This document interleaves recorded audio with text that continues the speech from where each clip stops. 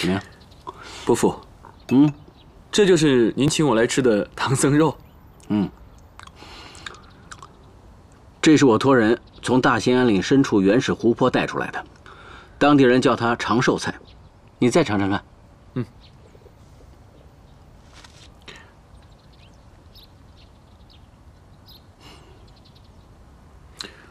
味道有点甘苦，还有淡淡的清香，跟其他野菜没有什么区别啊。哎，李欢，你相信这个世界上有那种让人延年益寿的灵丹妙药、瓜果奇珍吗？我认为，让人延年益寿的方法就是合理的饮食、合理的运动，遵循自然规律的生活。伯父，何出此言啊？人呐，老了，毛病都出来了。以前呢是拿命换钱，现在是拿钱换命啊！我现在把很多事情都交给老大、老二、叶波去处理，我自己呢闲下来，好好享受生活。其实伯父有空的时候应该多出去走走，修身养性。我最近读了一篇文章，里面写的是有关灵丹妙药的事情。在一个古老的村子里面，百姓平时用一种草药泡水当茶喝。而且村子里的人平均寿命都在90岁以上。其实人的寿命，从理论上来讲，活几百岁没有问题，就是要看能不能控制机体的老化。也许人老了，就都会想尽办法去对抗自然衰老，要不然求长生不老怎么会是人们千百年的梦想呢？生老病死，花开花谢，长生不老只是人类的一个奢望而已。李欢。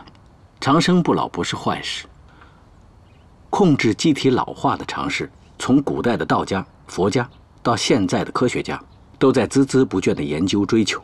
也许不久的将来，人类衰老的现象被破解。不过，如果人类长生不老的话，那烦恼也就多了。你想想，人类将不死亡，继续繁衍，那将是多可怕的事情！那这个世界岂不乱套了？哎，李欢。一会儿去研究所，我给你看几样东西。什么东西？叶先生，您看一下。好。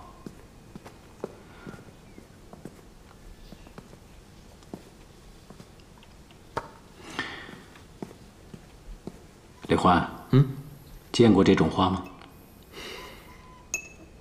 这种花还真没见过，而且还开得这么妖艳。这就是传说中的长生花。古书中记载，这种花具有长生不老的功效。也就是说，这花就是素的唐僧肉了。素的唐僧肉，这种说法有意思。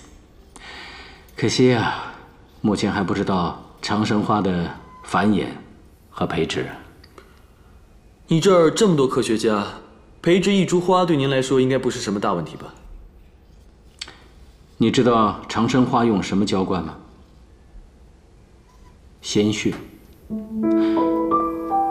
这是用动物的血调制的，长生花要用血液才能存活。不过现在看来，这个不是很理想。我在想啊，是不是要改用人血来浇灌呢？你不必惊讶。北魏时期，当朝国师伽叶，就是他从印度引进的长生花。伽叶，李欢，有些传言并不是空穴来风，我正在搜集相关的科学依据。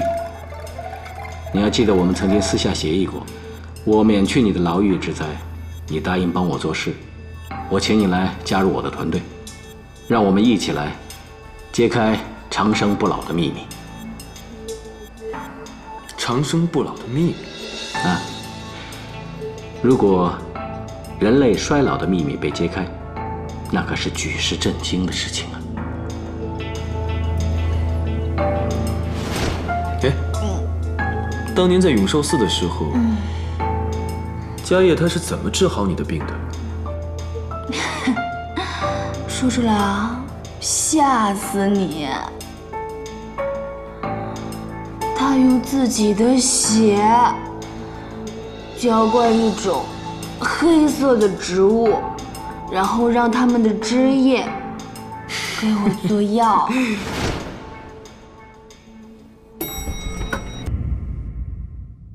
这是我第一次听一个男人讲自己的心里话，真的。李欢，